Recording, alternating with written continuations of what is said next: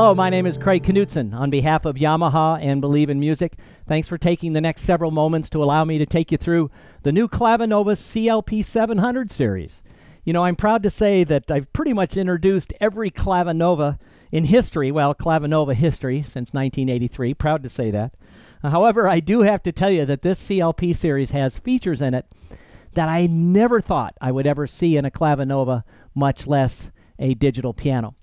As an example of this, just to kick things off right away, true story, when I sat down at the prototype of this instrument several months ago, one of the things that I do, and I know many people may do this, when they first sit down at a piano, all right, they'll sort of adjust themselves on the bench, and they'll push down the sustain pedal and play a couple of notes. Listen carefully. If you noticed when I did that opening number, I pushed the pedal down first, and you heard this. Now, I know it's hard to hear that over the internet, but one more time. That is the sound that the dampers make on an acoustic piano when they are raised off of the strings. It's sort of this whoosh sound. If you push it down really hard on an acoustic piano, the pedal rod actually hits the bottom of the key bed, and you can actually hear that. The first time I heard that, I actually had to look over here to make sure I was playing a digital piano. It really played tricks on my mind. For just a second or so, I said, wait a minute, are there strings in this piano that I'm playing? And I looked around. This is really cool. This is part of the damper noise that's been added to damper resonance on the new CLP series. So authentic and really plays with the mind. As I go through the other features of the CLP-700 series, I recommend you get your hands on the Clavinova catalog. This is very well done. Talks about all of the different models that are available in the Clavinova line in addition to the CLP series. Talks about the different cabinet styles and finishes that are available. And then, of course, delineates all of the different features of the instruments. And we're focusing on CLP. Let's start off with cabinet improvements of the new CLP-700 series. This is important. Years ago, Yamaha did a study with Moritz, polled all the Clavinova owners out there, and they asked them, where do you put your Clavinova in your home? 67% of all the respondents said it was in the living room, not the family room, not the den. That's my indication that cabinet really is important to consumers. So the new Clavinova series has a newly designed cabinet that's both functional and visual. You can actually see the new cabinet design of all the legs in the new CLP-700 series. It's more of a curve. On the left here we had the CLP-600 series, which is more right angles. We're taking cues from the CFX to add more curvatures in the cabinet. Even the grand versions had a vertical straight drop down next to the keys, and here you can see that curve. Another trend that's going on in this industry is people don't want to see the buttons. That's really the bottom line. The CSP Clavinova is selling like crazy because it has no buttons. The disc clavier, we moved that box under the piano because people don't want to see the buttons, all right? Well, first of all, we did move the buttons from the player's field of view in recent Clavinovas to over here, so they're not distracting for the player. But on the new CLP-700 series, we actually removed the buttons over here. Do you see this over here? It looks like a smooth cheek block, but the second I touch it, this cheek block comes to life, and you can actually see it's called touch sensors, all right? And these touch sensors, you can adjust them, and after a certain amount of time, they will disappear, and it turns back into a regular cheek block. This is so cool. If you're sitting back here and you're looking at the piano, it looks like an acoustic piano. Another little trick that we've done is we've moved that pilot light. Now, early CLPs had that little pilot light, that little red light. If you're sitting back and you're watching someone play, you actually could see that little light. That was there to tell you that the Clavinova was on. Well, in the spirit of making it look like an acoustic piano, we've removed that pilot light, and now we've put that in the power button over here, much more discreet where you don't see it.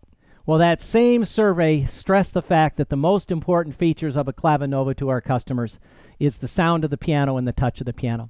And I'm happy to announce that in the new CLP-700 series, all models, there's an all-new sample of the legendary CFX flagship Grand and an all-new sample of the time-honored Bosendorfer Imperial, both of which you can see right here. All new samples, both for the sound that comes out of the speakers and new samples for the headphones. I'll talk about that in a moment.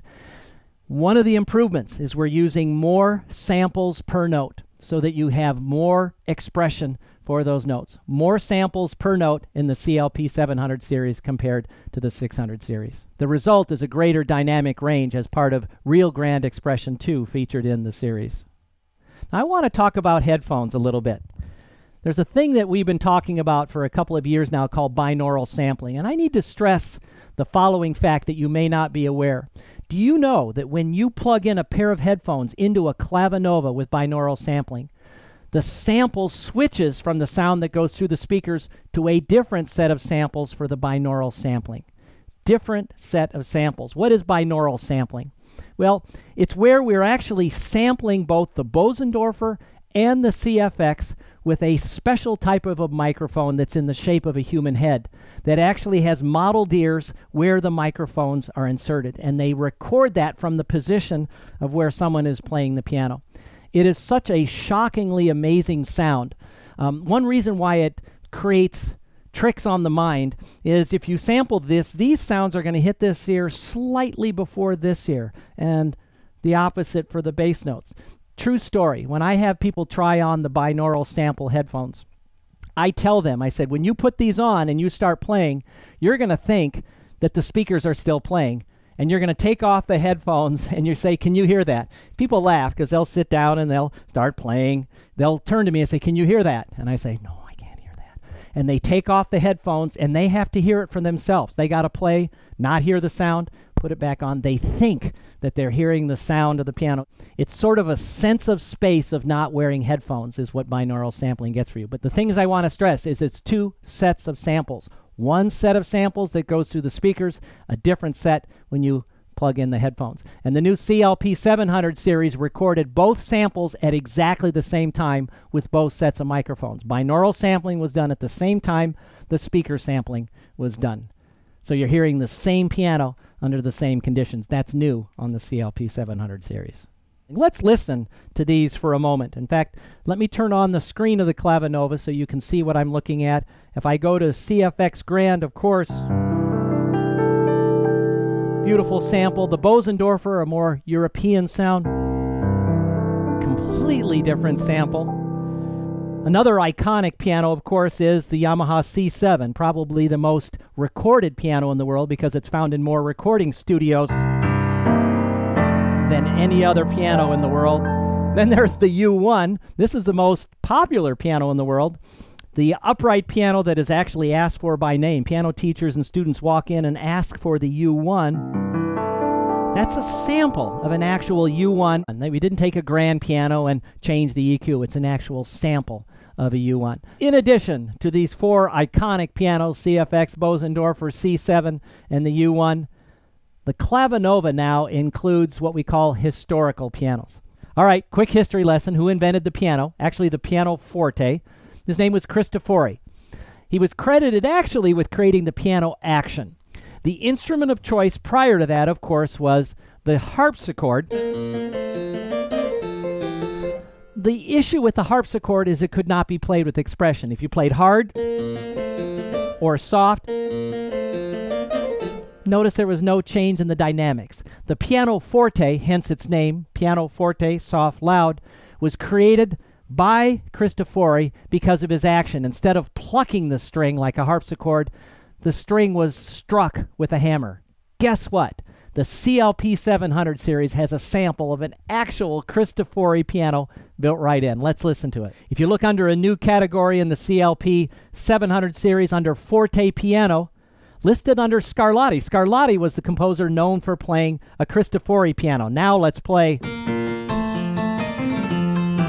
If I play softly, there it is. I can now play the pianoforte with expression. There's a sample of a Cristofori piano built right in. Now Mozart turned to Walter from Vienna to create a piano for him. We have a sample of that.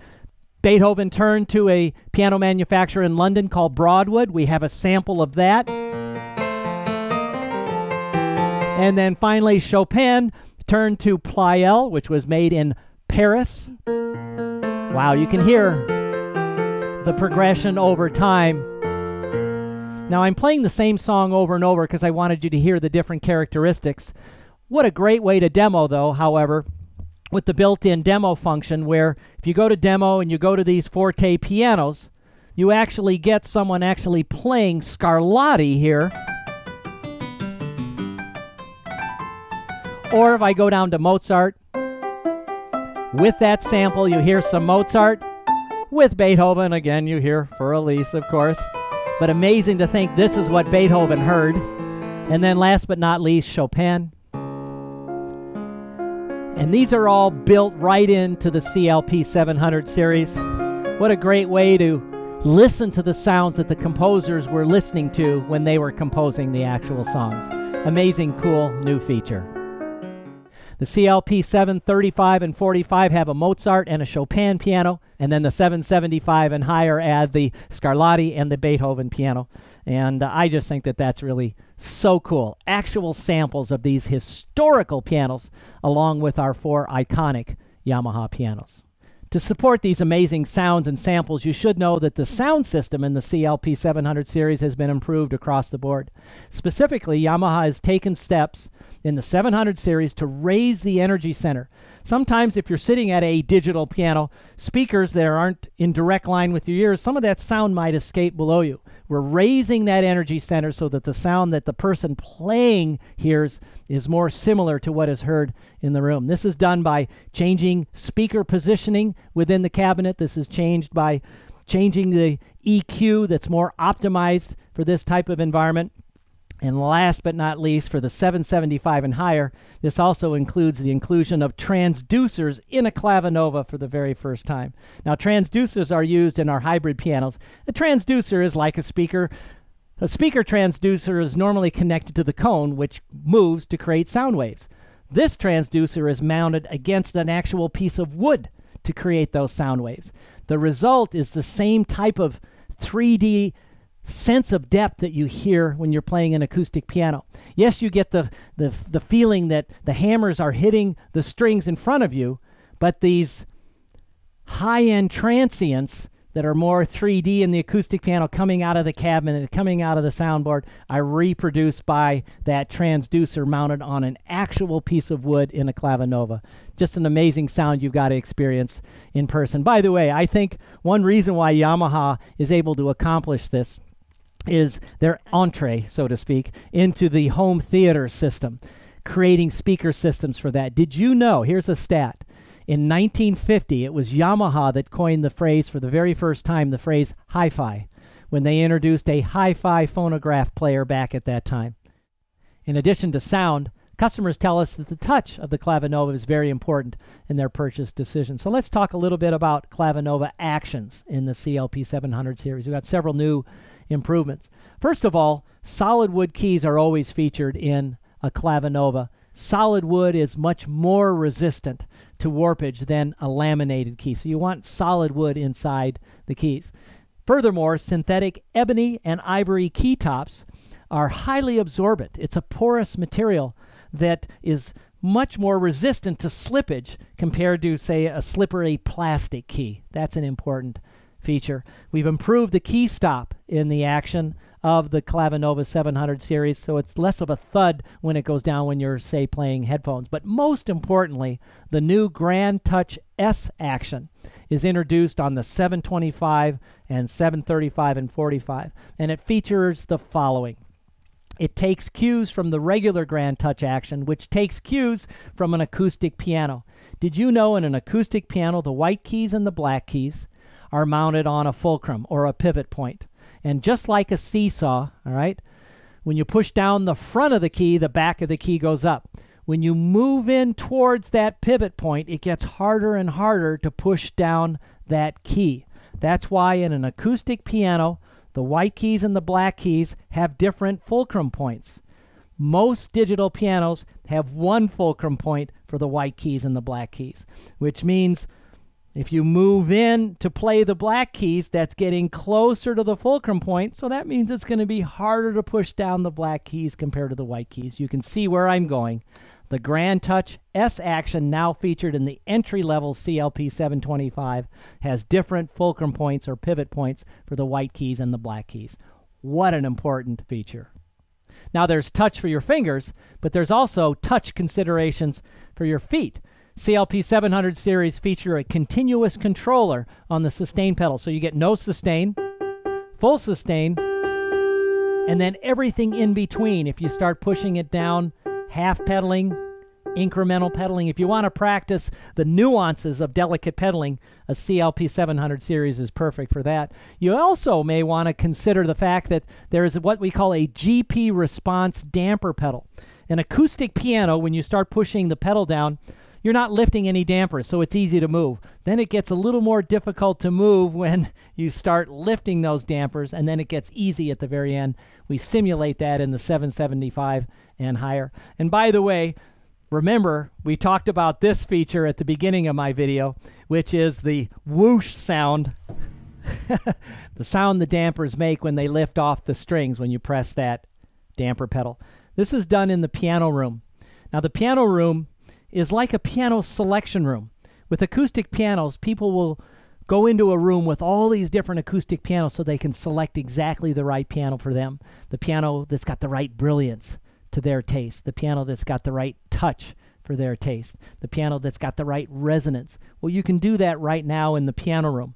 If we go to the piano room, you can put the lid in different positions. You can change the brightness of the piano. You can change the touch of the piano. Man, if you could do this to acoustic pianos, wouldn't that be easy? You can change the reverb, the room that the piano's in, the amount of reverb. You can change the tuning. Virtual resonance modeling has to do with all these wonderful resonances. I turn it up all the way. That's where the dampers, as I mentioned, create this sound.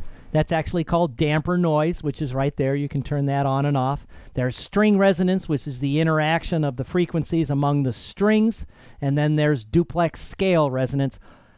If you turn on a certain function called backup setting, it'll save that piano even if you shut the instrument off. So I recommend you turn on that function so that you get your selected piano every time you turn the Clavinova on.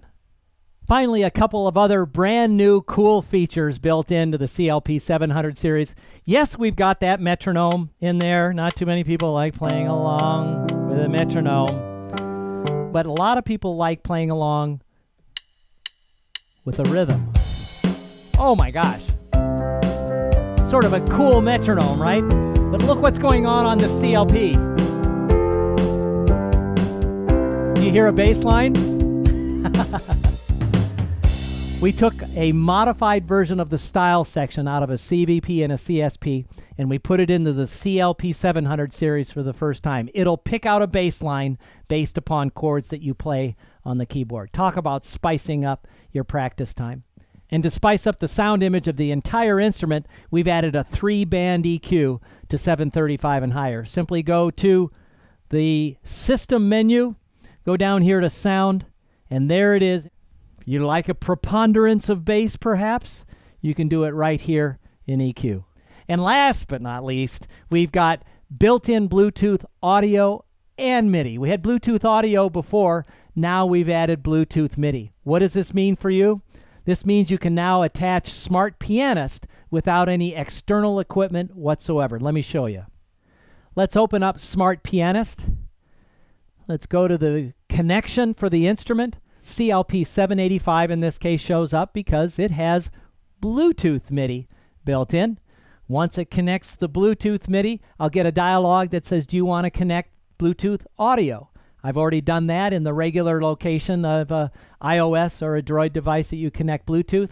So now what can I do? Well, I can go into the piano room. I can adjust the lid directly, or I can go to the voice section and I can add and layer strings. I can split the keyboard by adding a left voice. Look how easy it is to move the split point. Is that easy or what? All right. So this is one of the benefits of Smart Pianist. Smart Pianist also allows you to add additional features. If you load a MIDI song, say something like, how about Canon in D? It'll actually show you the score as part of the app, which is amazing. Probably the coolest feature, though, is this allows you to take any song in your iTunes library, any audio song, it'll evaluate the audio, and it'll give you a chord chart for that song. So here's Danny Boy. I'm going to play the file. It evaluated the audio, and look at this. It figured out the chords from nothing but the audio.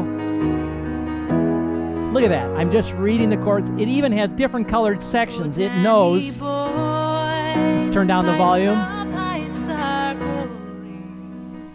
Now, if it creates a chord that you disagree with, you stop it and say, no, I don't want that to be a G sharp minor.